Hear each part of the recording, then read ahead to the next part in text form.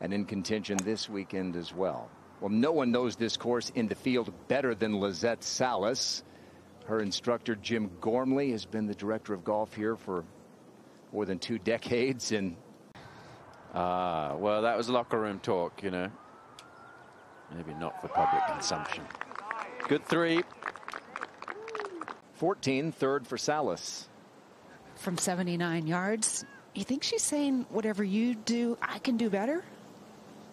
Not bad. Lofted hybrid on an extreme uphill lie. Got to effort really hard to get to that left side. Yeah, you know, we said we'd talk about some of these lies, and one of the things I would tell you is a lot of players will not allow their weight to shift too fully to their right side in a situation like that.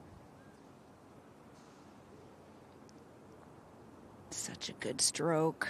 Yeah, you know, she is so beautiful with the putter in her hand. It just, she exudes confidence. Even, I know yesterday was a rough day for her putting, but I love watching her on the greens. Under these cold, breezy conditions, 153 to the hole.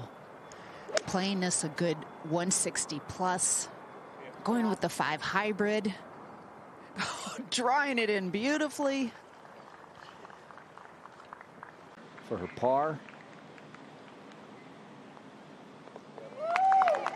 Can you imagine what it would mean to Lizette to win right here at Palos Verdes? Good day for her.